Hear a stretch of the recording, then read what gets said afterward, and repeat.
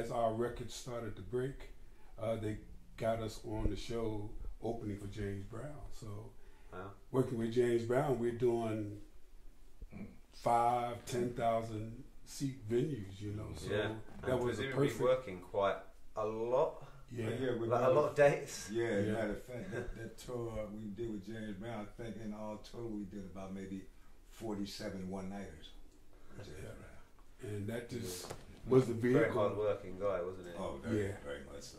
And what was he like to be on the road with? You know, I've watched a HBO documentary about James Brown recently, and in it says that, you know, if the drummer skipped a beat, he used to like, you know, gesture that they were really fine and stuff. Was he a hard taskmaster? He was a stickler for perfection.